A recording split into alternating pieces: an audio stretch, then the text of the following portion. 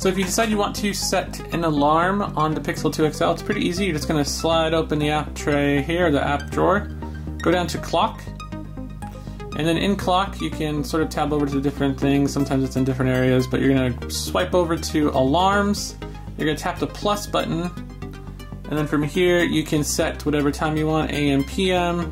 You could sort of just move the little thing here to kind of change the times to whatever you would like. Change it to AM. And then once you're done, you can click OK.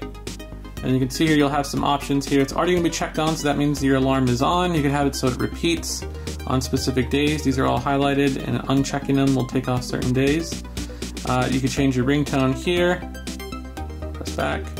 You can have it vibrate or not. You can have a label if you want to set a specific label for it. And then if you also want to delete it, you would click the delete button here.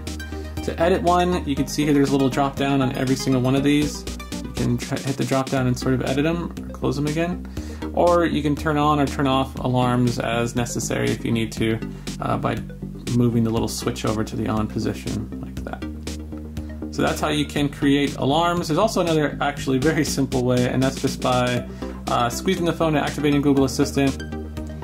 Set an alarm for 8 AM.